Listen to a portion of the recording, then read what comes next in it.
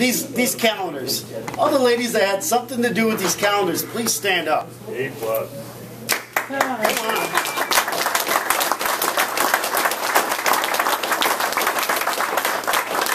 Those calendars are kick-ass. And if you haven't seen them, it really shows what unity is all about. It really shows what being part of the union is all about. And I commend these ladies for doing all the hard work they're doing, whether they're cleaning up the river, or raising money for toys, and they do a hell of a job.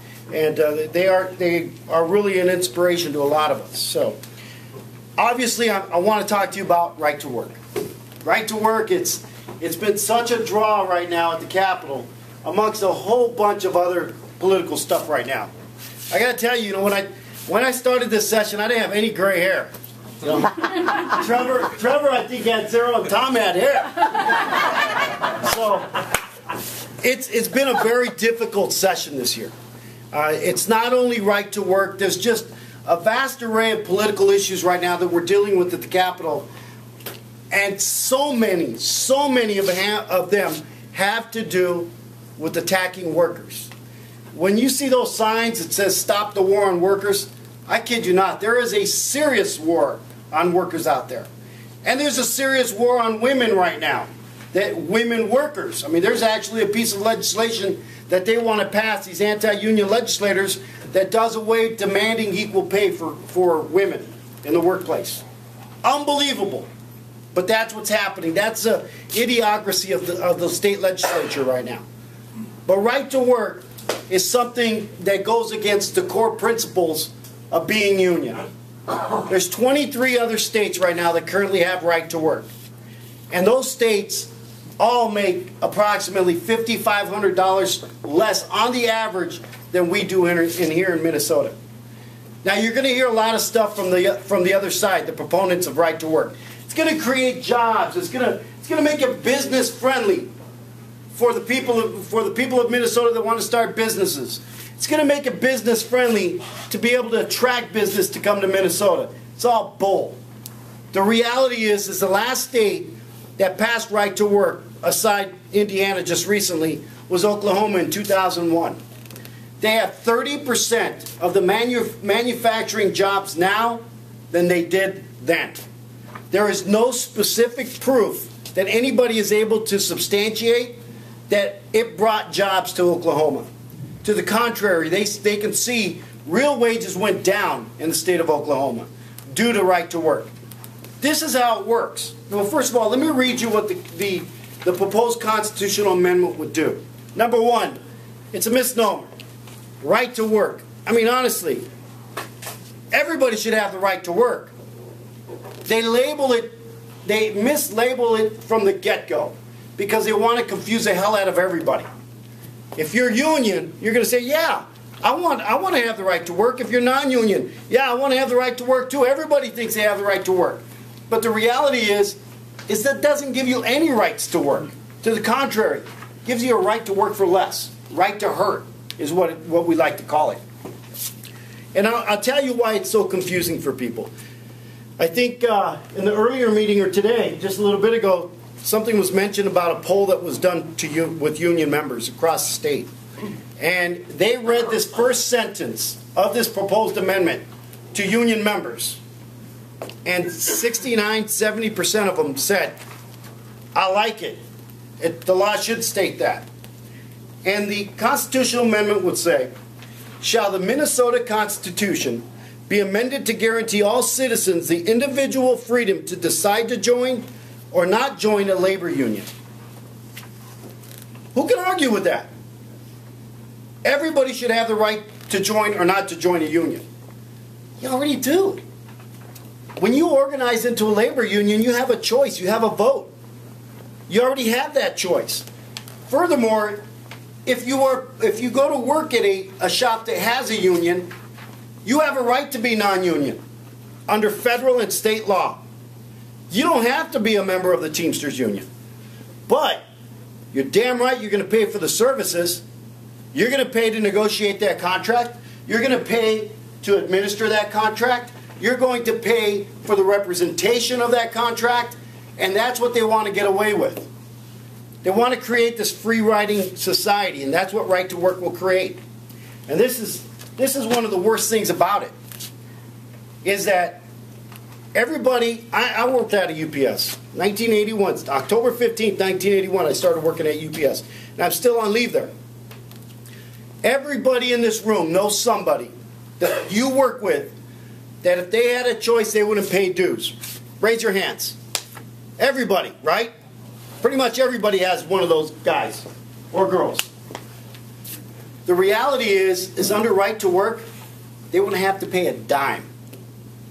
Yet they'd still get same wages as you, same medical benefits as you, same vacation, sick days, whatever you guys get, as you do. And here's the kicker. If they got terminated or they're reprimanded, these guys got to represent them by law. And furthermore, in the event that they feel that they weren't represented to the fullest, they can actually sue your union when they don't pay a damn red cent for it. Does that sound fair? This is what these legislators are trying to do. And I got to tell you, I never like to use, and I've said this to you guys many a times, I never like to use Democrat or Republican.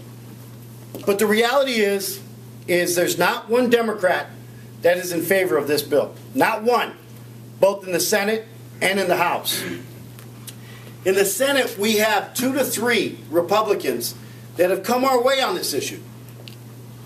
In the House, on the other hand, we have 15 Republicans that are supporting us on this issue. So right now, they don't have the votes. They do have them in the Senate, but we don't believe they have the votes in the House. But the battle isn't over. And the reason we can't let this go forward is that if it passes in the Senate, the pressure on those House members is going to be so deep, so hard, that some of them may start to crumble. We need 6. We can easily lose 9 like that. And we can't take that chance. So there's a lot of articles right now in the newspaper and in the news stating that Right to Work is in essence on standstill, nothing's going to happen, they don't have the votes. Bullshit. We got to continue to operate as this thing's going to go right down our throat. Because the minute we let our guard down with these anti-union legislators, they're going to shove it right down our throat and we won't even see it coming. So this issue is really, it's a real simple issue. And the way it breaks down our ability to negotiate wages is this way. If UPS, we all know how tough it is to squeeze a dime out of these guys. They've got ankles down to their pockets, but I tell you, it's really hard to get it out of them. And every single one of you know that. The reality is when you go into negotiations, they're never easy. But if a company like UPS knew that 30% of your union, or 30% of your fellow workers were not part of the union, guess what they know? That threat of a strike kind of goes down the tube. They know 30% of your coworkers are going to cross that picket line the day you go on strike. And so the threat of the strike doesn't have the emphasis that it has or the panic that it has by threatening it. So when it gets to be 40% or 50% of the workforce, you're dead. And you have no ability to get wages increased. You have no ability to get benefits increased. And you're shot down. And that's why wages continue to fall in those right to work for less states. There's a lot of statistics out there that you're going to be hearing. But in essence, this is what right to work is. Right to work makes it illegal for any group of employees to negotiate an agreement with their employer that requires everyone who benefits from a union contract to pay their share of the cost of administering that contract. That's specifically what the law would state. Now here's the real statistics on right to work. In right to work states, people earn $5,538 less than Minnesotans per year. Roughly $106 a week. Anybody here willing to take a $106 a week cut? No. The median household income in states with this law is $6,100 less than in Minnesota.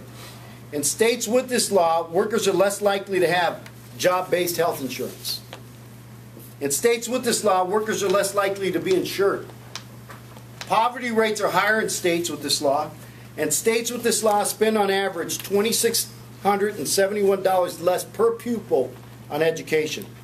People are making less money. There's going to be less taxable income, which is less money for students in schools. This is the wild one, though. The rate on workplace deaths is 52.9% higher in states with this law. This is according to the Bureau of Labor Statistics. This isn't no bull. This is real. That's the reality of what's going on with right-to-work states. So you're going to hear more about this issue within these next couple weeks. It's going to heat up. We need you to turn on the heat too. We need you to do everything you can in your power to make sure you protect your union. I say it's your union because I go up to that Capitol. I know all our membership is right behind me. But you got to be 100% behind us because we can't do this battle alone. It takes everybody in this union to accomplish this. You've got to pick up the phone. You've got to call your legislator and tell him or her, I don't care if they're Democrat or Republican, they have to vote against right to work to save the unions and to save the middle class. Plain and simple. You should write them a letter. Let them know how dropping your wages and dropping your ability to negotiate collectively good contracts would hurt you and your family. You've got to get your family to do the same. You've got to get your neighbors, your friends, whoever you can. This is a big issue. And I can't stress it enough to you guys. This is the biggest issue we've ever faced in the state of Minnesota when it comes to labor and unions. If we don't do something to fight back and throw that right hook at these politicians, we're going to be another Wisconsin. Because if they roll this through us, they're going to roll over us the next thing on something else. Next thing might be overtime. Next thing might be comp time. Shoving comp time to you instead of overtime. Next thing may be safety. You know, we're sitting here fighting a process to heat the damn building, for Christ's sake. You know, what's the next thing? And that's what the strong union here. Imagine if we didn't have strong unions here. So we've got to fight back. We've got to come at them just as hard as they're coming at us. We got to come at them. Now, how many of you are signed up on this Teamsters True Squad?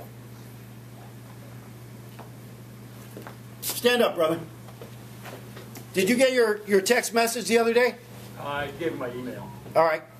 Now, if you sign up for the True Squad, this is what we hope to do. Everything's pretty fluid at the Capitol right now. They're going to give us very little notice as to when the next hearing on this right to work issue is. We want to have the ability to get a hold of you in a quick manner. For instance, last week, they let us know on Friday, the week before, on Friday evening, that the hearing was going to take place on Monday. Number one, we couldn't call you to ask you to call your legislator because the hearing was going to be 8 o'clock in the morning on Monday. You wouldn't have been able to get a hold of your legislator. Number two, they knew that we would have a hard time rounding up our members for a Monday 8 o'clock morning meeting. So they're going to do that again. They're going to give us very little notice.